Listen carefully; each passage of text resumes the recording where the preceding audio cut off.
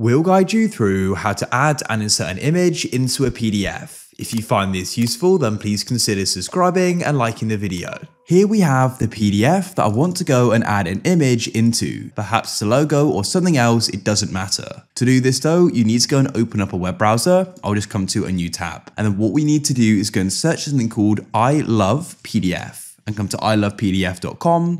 This is a really great tool, so come to the site. Then what you need to do is go and find the option Edit PDF, and you can go and click there. And then what you can do is click on Select PDF File. Find your PDF and you can then click Open with it selected, and here it is.